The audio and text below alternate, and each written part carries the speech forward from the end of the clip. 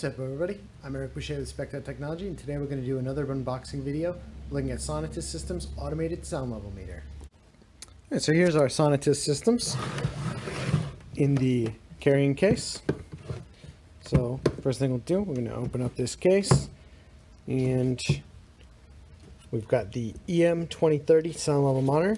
So this is the actual brains of the operation. It has two antennas, one for Wi-Fi and one for cellular. And on the bottom you have a port for the microphone on the right and a port for the power on the left, and then your LED indicator on the left there that flashes on when you power it up.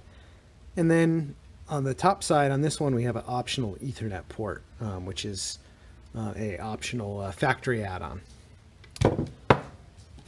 And the next thing that we've got is our windscreen with a built-in bird spike, and this is a weatherproof windscreen, so you don't have to worry about your microphone getting damaged in the rain with this windscreen.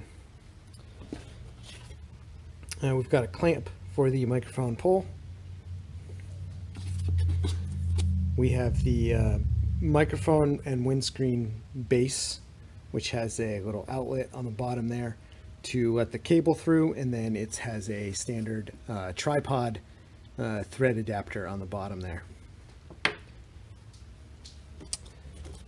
Then we have the microphone extension cable, so that plugs into the bottom of the microphone, which is inside our windscreen already, and into our EM2030 sound level monitor. And we've got our AC power cable, which plugs into the outside of the case. This case is fitted with the permanent monitoring adapters here, so you can plug your AC power cable directly in there, and then you can pass the microphone cable through this one.